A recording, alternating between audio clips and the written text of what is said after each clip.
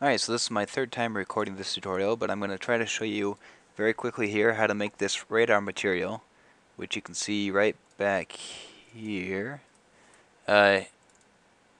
in the material editor. So I'm just going to show you like the math operations on how to actually make this and how to put it together real quick. Alright, so the first thing we're going to need is our radial gradient, which you can make for yourself in GIMP actually really easily here. Just go to gradient and then select radial. I'm sure there's some extremely easy way to do it, probably in Photoshop also, but okay. So now what we want to do with our gradient is multiply it by some value that's greater than 1. And I'll show you why in a minute here. And then take it by a power.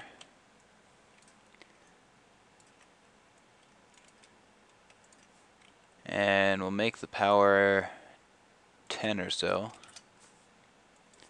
And we'll clamp it down. Constant clamp, so it's going to stay between 0 and 1 no matter what we do. And then we're going to plug it into diffuse to see what it looks like. Okay, so now, you can see kind of this discoloration. That's because, remember, we could, okay, with white, the values are red is going to be 1, green is going to be 1, and blue is going to be 1. So any of these we can plug in, and it's actually going to fix our problem here because it's only going to focus on one color. Alright, which, remember, it's still going to just show up as a color value anyway, so it's going to be 1 and it's going to be fine. Okay, so the reason that we took this to a power, and like I say, this isn't the first time I've done this, so it's getting kind of annoying, but here's our calculator. Alright, if we take 2 to the power of 5, it's going to be 32. If we take 5 to the power of 5, it's going to be this bigger number, and if we take 10 to the power of 5, it's going to be an even bigger number, and it's going to increase exponentially, so it's going to get bigger and bigger and bigger, and each step is going to get bigger than the last step, right? If we take a decimal to that same power, it's going to get smaller and smaller, right? So basically what we're doing is increasing the contrast and making it so that there's less of a gradual slope and more of just a straight drop off, right? And it doesn't make much sense right now, but the reason we're doing that is because we want to subtract it from another one, right? Do you know what I mean? Like, I always do that. Okay, subtract. If we subtract something from itself, it's going to be 0, right? But what we want to do instead here is say subtract it from a smaller version of itself so that it leaves a ring in the middle. So let's make that 5. And you'll see why I'm doing this extra step in a minute as far as the multiply, because we could have just saved ourselves a step by changing that value, but I'll do this instead here. We'll change this to 0.7. And you can see what we're doing right now is actually saying, okay, let's go ahead and take this value minus the slightly smaller version of the same thing, right? So instead we get this value in the middle, or like, or what I mean is that we get the first value. We only keep the outer edge though because we're subtracting the smaller one from the middle. Okay, so now I'm going to add something else in here so that you can see. Remember how we changed the size of the ring by changing that outer number there? This will make sense in a minute.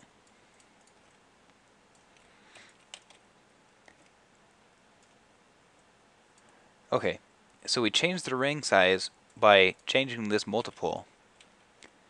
So, so what I'm going to do is actually multiply these both by the same value so that we can change the size of the ring based on this value, right?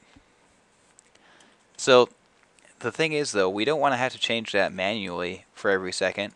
We want a graph to do it for us. So let's take a look here. Graph of a function, and this is just going to be various graphs based on various equations.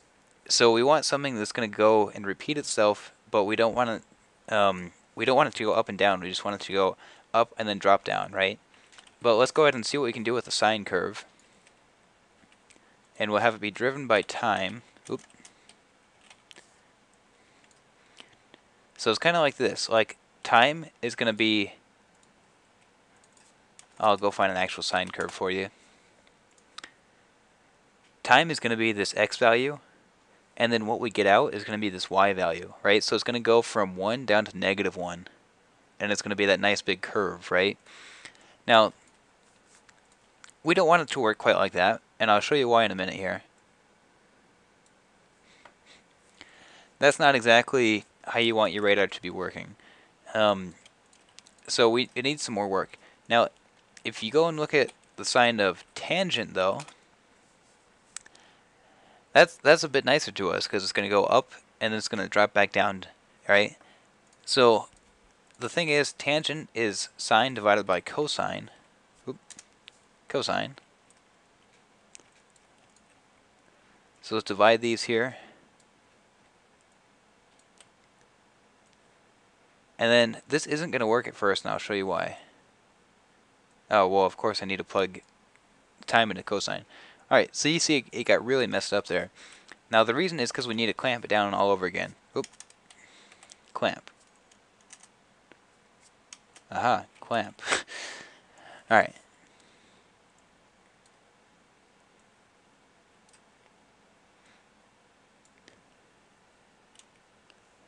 So you see, that's going to do that, and it's going to get bigger, then it's going to drop back down to 0, and then start all over again.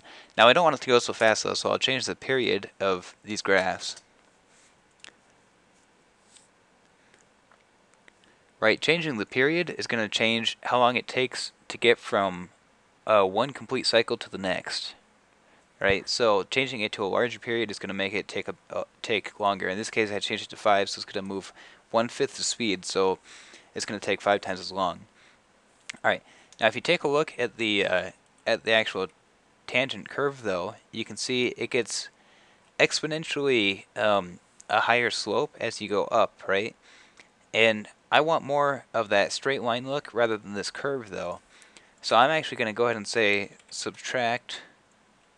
And I'm going to go ahead and subtract 1. It would have been fine like this, but I'd rather subtract 1. And I'll show you on the graph again in just a second here.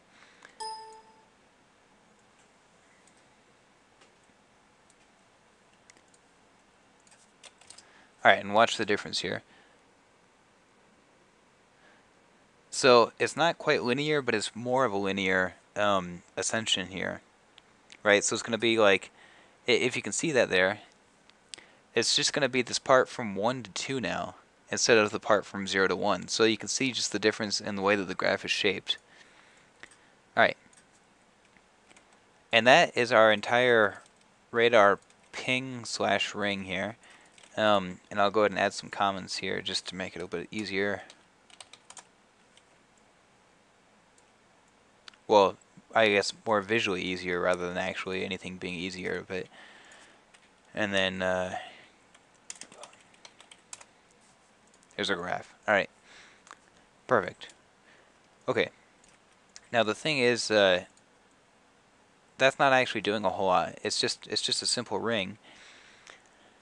So what we want to do actually is say we want. Okay. Well, first of all, actually, let's go ahead and add some extra stuff here. Let's go ahead and add this radar look here. Alright, and we're going to say we want a linear interpolation node, and I'll show you what this does in just a second. We'll plug this in as alpha, and remember you can just plug in that red part again and it's going to work just as well. And we're going to make the bottom one a value of 1, so just pure white. We're going to make this the other value. Alright, and plug that in. Alright, so what it's going to do here is say anywhere that is black, anywhere that the value is 0, it's going to go down, or it's going to go to A, I'm sorry, it's going to go to A, so you're going to see the big ring. But then as you get closer to 1 for the white, it's going to go to this instead. So it's basically just a really simple way of adding them together without necessarily having to actually add anything. Now I'm noticing a problem that I made here earlier. This clamp shouldn't just be 1, because you can see it gets cut off too early. So let's try 2 and see where that leaves us. Oh, it gets a little bit bigger, but not big enough, so let's say 5. It's still not big enough. Let's just try a really big number and see what happens. Alright, and that works fine, putting that at 50. See, if you look at the sine curve again, it reaches an asymptote, which basically means it goes on to infinity without ever actually hitting that dotted line. Alright, so now that's our ring. Now there's still a few other things I want to add here. Alright, so let's go ahead and add, let's see what I want to add first. Let's add the sweep first here. So it doesn't look like much, but if you take a look at the texture, it's actually got alpha, so you can see like where it's see-through and such. And we want it to rotate, so we'll add a rotator. Oop.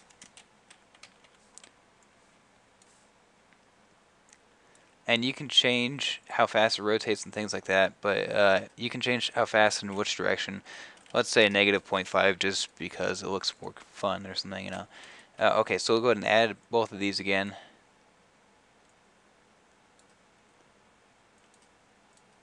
So you can see now we have the ring plus the sweeper. And we'll go ahead and clamp it just mainly as just a precaution. You don't want it to cause trouble later because, remember, it's still the 1 adding on top of the 1. Oh, and I see, remember I just talked about how this has alpha and then I promptly forgot to add the alpha instead? That's the difference there. You can actually see the see-through part. Okay, so it's clamped, and the other thing I want to do here is add a new linear interpolation node. Because I actually want all of this stuff to be green, remember? Because this is a radar after all. So let's add 2 constant 3 vectors to be our 2 colors.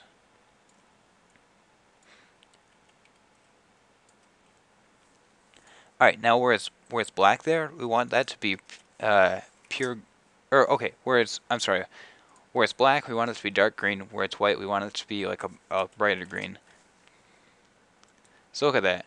Okay, so now we'll add that there instead. Okay, now we have color. Now the problem is the color goes too far outside the rings, and it's not supposed to do that. So that's why I have a whole nother texture here, just to take care of that. Remember, the white multiplied by anything, because that's a value of 1, is going to be 1. And then the black multiplied by anything is going to be 0, because black is 0. So all that it's going to do basically is clip off the outside stuff. And there you go. So that is our radar material. And obviously, like I say, this is just kind of to show you some math operations. You know, it's kind of heavy duty in the math actually. Here's our sine curve and our tangent curve and everything. But there you go. And like I say, here's what it looks like on a big block. And yeah, there you go. Oh, one other thing real quick. You wouldn't want to add it just to a static mesh like this in the actual game. There's really no reason you'd ever want it to be like that. What you'd actually want to do is plan out your material very carefully so that you can, because the gradient, remember the gradient is still just, oop, wrong one there. The gradient is just this multiplied by the curves and by, you know, other things along inside the curve and everything. So that can be anywhere on your material, and that'll be just fine. It could have been over in a corner or something. So it all just comes out to how you lay out your mesh and the smart layout and everything. I don't like that rotator. I'm going to actually switch it back to 0.25 where it was originally. And there's a lot of little things you can change in this pretty easily here. You can change how long it takes to get from one side to the other. So it's going to stretch out the period, so it's going to be a slower curve. You could always subtract that also so that it's gonna, you can really see there, this is why I subtracted that 1, because it's not a linear curve. So you can see how that affects it kind of negatively actually there. So let's go ahead and subtract that 1 again. So like I say, it's not going to be a perfectly linear curve, but it's going to be more linear at least. Alright, and then you could change the size of those also by like changing some of these powers and changing some of these multiples and everything. So I think if I multiply that by 0.5, let's see what happens here. I think it should make it a thicker curve, or a thicker ring, yeah.